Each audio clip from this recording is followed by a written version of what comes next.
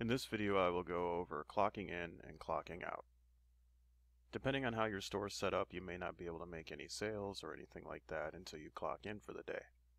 To do this, we're going to click on Time Clock at the top. And once we enter in our code, we will see our current status, whether we're clocked in or clocked out. In this case, I'm clocked out. It'll also show us our last punch here. Also important to note that the IP address that you use to clock in is logged, so just be sure you're using a computer that's actually at your store to do so. Once you click clock in, it'll let you know that it was successful.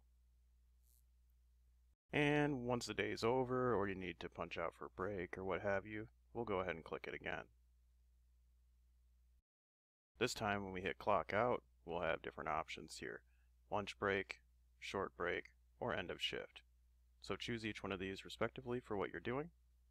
I'll go ahead and choose end shift. And it's as simple as that.